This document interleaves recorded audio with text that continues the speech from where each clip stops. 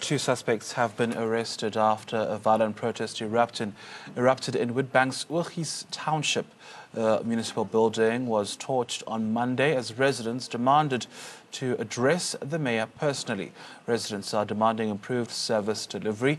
Meanwhile, protesters are blockading roads into the township. Police are monitoring the situation in the area. Now, for more on the story, we are joined by Kingdom Mabuza, who's the spokesperson for the Emalahleni Municipality. Thank you so much for your time, Mr. Mabuza. Perhaps if you could just lay out for us the extent of the disruption currently taking place in Urgis. Thanks, Thabo. Actually, the protest started on Monday, and then it went on Tuesday. Our office in Phola was set alight. We suspect by a group of people who had earlier marched to our offices demanding to speak to the executive mayor. But the mayor was out of town. He had other commitments that he had to attend to. But surprisingly, today we're here in Phola with the executive mayor. Still, the protesters are refusing to give a memorandum. They demand that we enter into the township, and yet it's barricaded.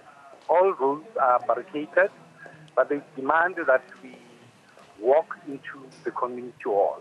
And staff have advised us that they cannot guarantee that there won't be any throwing of stones or violence against the mayor and her entourage. And as such, we still trapped here at the entrance of Phola with no memorandum.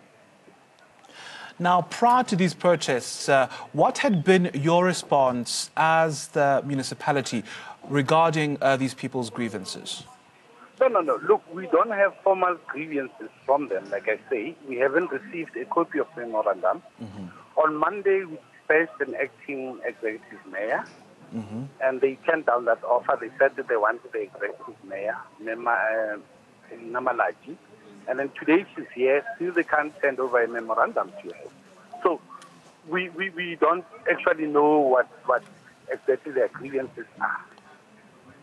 Right, now we also hear that the municipal offices in Phola Park Township have also been sort of damaged there.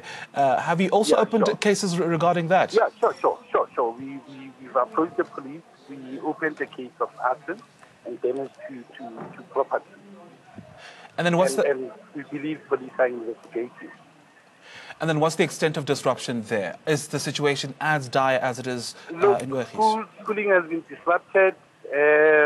We also told that people couldn't go to work.